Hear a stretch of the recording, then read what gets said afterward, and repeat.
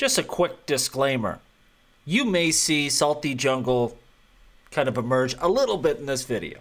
Overall, these are two of my favorite people in blockchain, Brad Garlinghouse, David Schwartz. But if that type of thing triggers you, come back tomorrow. It'll be a totally bullish video, full of excitement, fun, cheer. But I'm telling you right now, as we work through this video, I might get a little bit testy at certain points. If you're fine with that, stick around. You guys ever disagreed on anything as it pertains to XRPL or Ripple in this time? And how have you gone over maybe some of those disagreements? The only thing I can think of that we've really disagreed on at times is sort of how much Ripple can do. How many projects can we take on? Is it a small number of things that we think are really big, or a large number of things that we think are interesting, but not necessarily, not necessarily world-changing? So this is sort of the scope. And of course, that's evolved over time as Ripple's resources have evolved. I'll just add, I truly say this, I'm not just saying because he's sitting here, but I think David Schwartz is one of the smartest people I've ever met. And so it's really hard to disagree with someone that you think is that smart. Like, if I disagree, it's like, okay, I'm doing something wrong. No, I actually do warn people frequently that I can be very persuasive even when I'm wrong. He does. So they should actually be.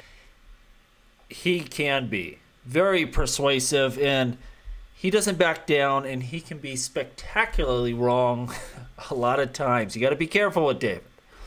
In some ways, he can be the Pied Piper leading you down a path of destruction here. I think back to when he said, well, DeFi, that stuff, that's kind of iffy, but micropayments, that's going to be the first thing that leads to mass adoption. Guy's human, makes mistakes, and it's hard to argue with him, but look at that guy. You got to be careful with this guy, I'm telling you. Genius or not, he can lead you down the wrong path from time to time, as can anyone. But again, you have this problem because he is so smart. It is hard to go against him, and sometimes you should. Just be careful. Careful. He has done that to me. Because if I'm wrong and I persuade Brad that I'm right, that benefits nobody. But look, I think he's incredibly smart, incredibly passionate. His more recent adoption of trying to be a comedian on Twitter, I'm less impressed with. We sometimes disagree with his. I did call him a number of times, encouraging him to think about things he was posting on Twitter. I like his jokes. My wife keeps threatening to buy me new joke books. You've got your wife on one side and Brad on the other trying to rein you in to no avail. Let's maybe talk about the evolution of Ripple as a firm and XRPL. Here we go. How have how has it changed, right, in terms of what people might think of it and what it's sort of become today? I think from the earliest stages, some things have remained constant.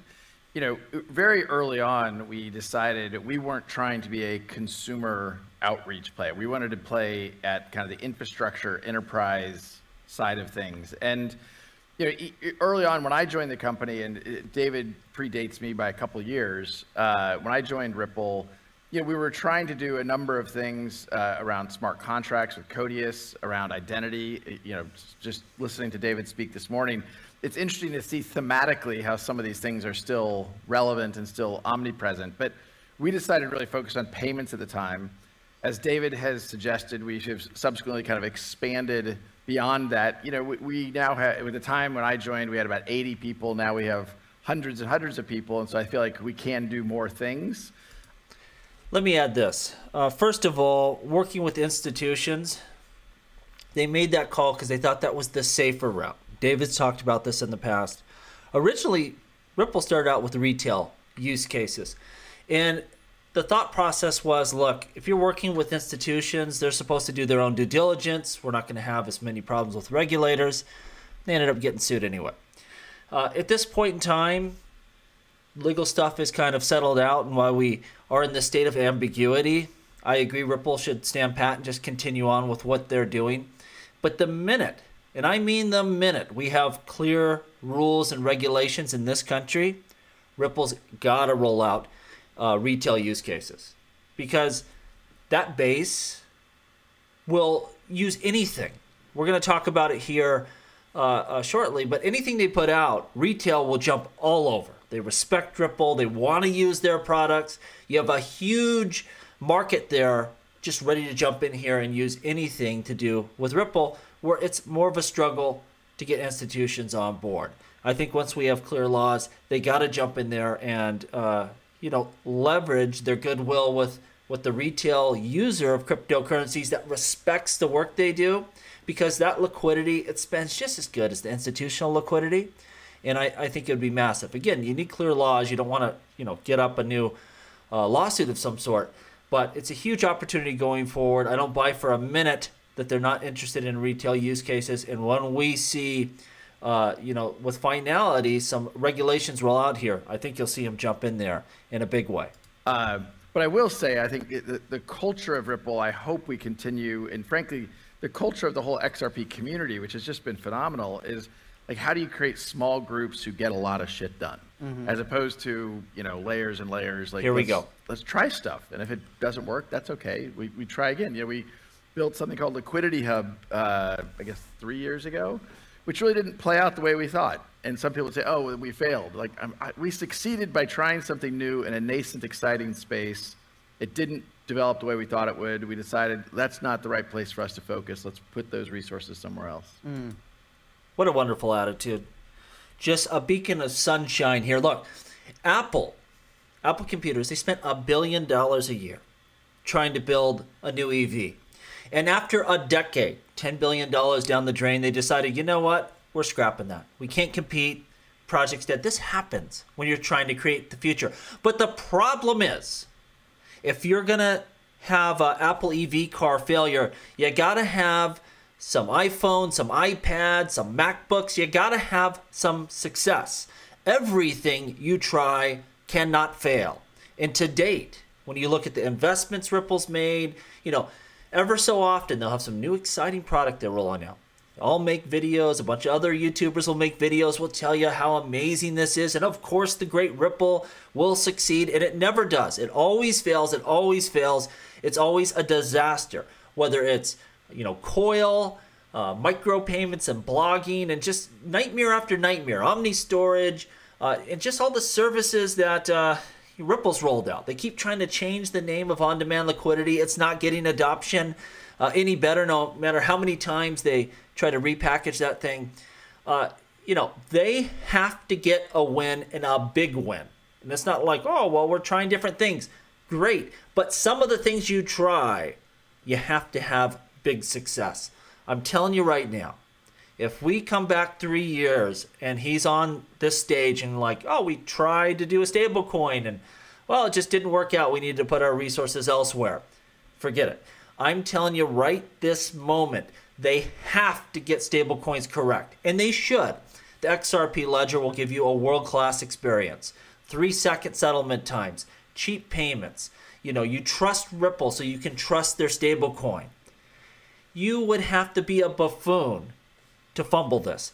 They have to hit stable coins and release, a top-notch product and get adoption. And there's no reason why they can't. They got the money, the funding. They can get the listing. So you have the on-ramps and off-ramps on exchanges. They could get this done, but it's do or die for this company. They got to get a win. They cannot post another loss. He can laugh it off. Look, Liquidity Hub had nothing to do with XRP. It just shows that Ripple has a problem coming up with a business idea, launching it, and scaling that product or service to a successful level. It ain't funny, it's not a joke, and it's continuous. Failure after failure after failure.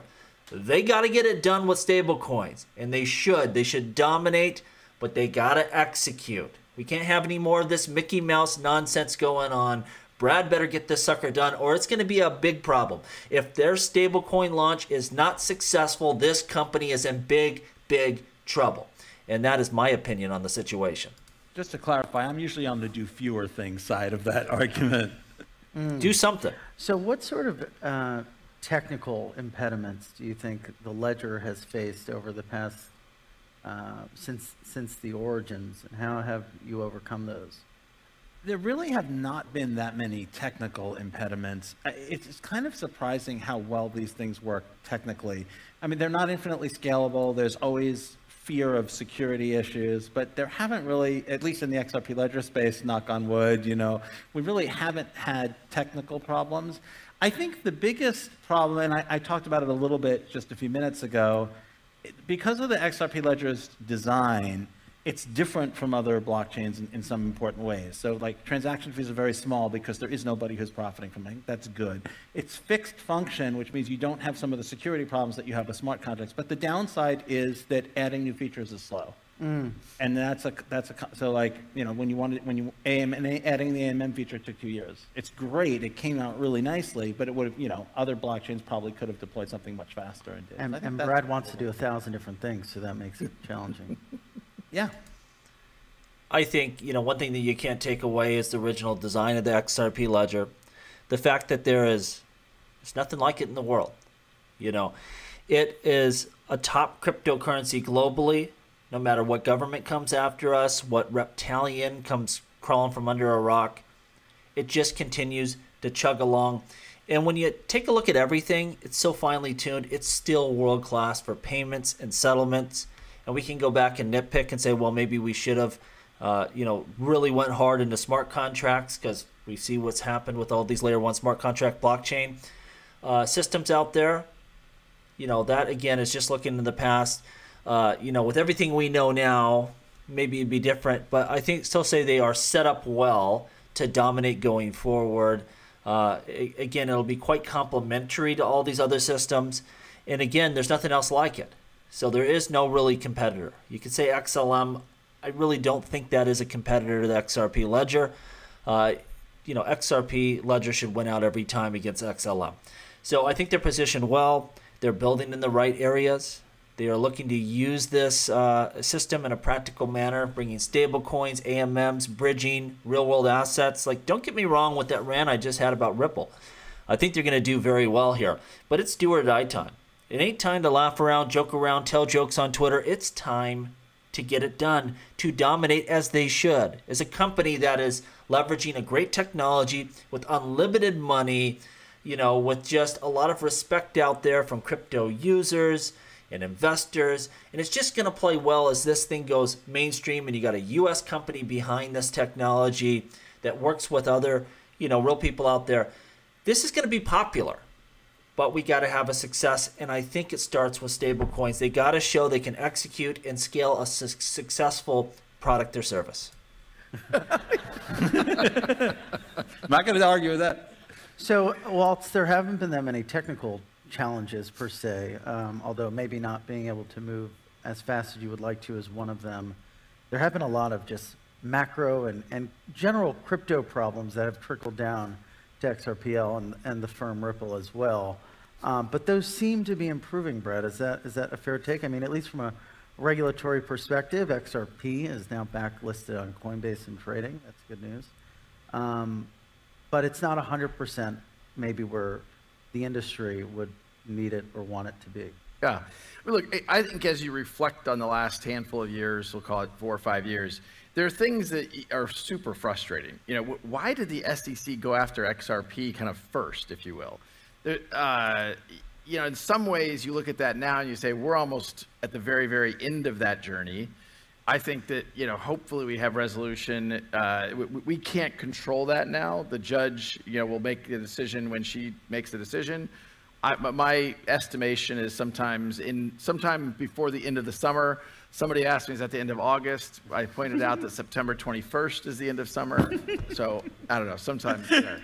All right, they're going to joke around about the seasons, but I'll tell you this. One thing you can't take away from these guys.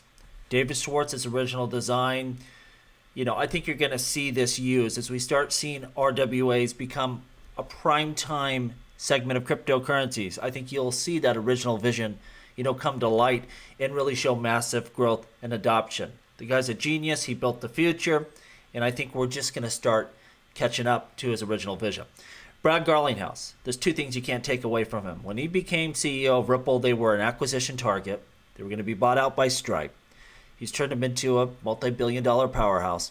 And the XRP Ledger itself, in terms of growth and adoption, when Brad took over, we were turning about $400,000 a day in daily volume.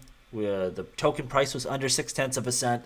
Like, we've seen a lot of growth in this space under his leadership there, being the leader of Ripple, the biggest player within the XRP ecosystem. Like, they both have done very well, and that's without a doubt. And lastly, really, Brad, steering the ship through a very, very stressful situation where personally he was being sued for an awful lot of money. The company under attack, the future of XRP, we were confident, but the rest of the world was not. And, he steered that ship through to, in our most important moment, there he did get a victory. I can quabble about Liquidity Hub, but when it was all on the table and it was all on the line here, he got the job done and really guided this company and this ecosystem all the way through to the most important victory in crypto history. So while I get irritated with these guys, they both are legends no matter what happens going forward. And I expect a lot of success because now all of that focus that got us through that very tough period where you couldn't build, you couldn't expand, you couldn't roll out new features, they can take that off of fighting for your life and just focus on building and being creative and launching successful businesses. So I expect big things from the people on this stage. And I think they're going to get it done. But it's go time. It has to happen now. We cannot, meet back here in a couple of years and laugh about how stablecoins or any of these other things fail. They cannot fail. They got to get it done. But if anyone could, I think it'd be these two guys. Let me know what you think down below. As always, please like, please subscribe. The revolution will be televised right here on Jungle Inc.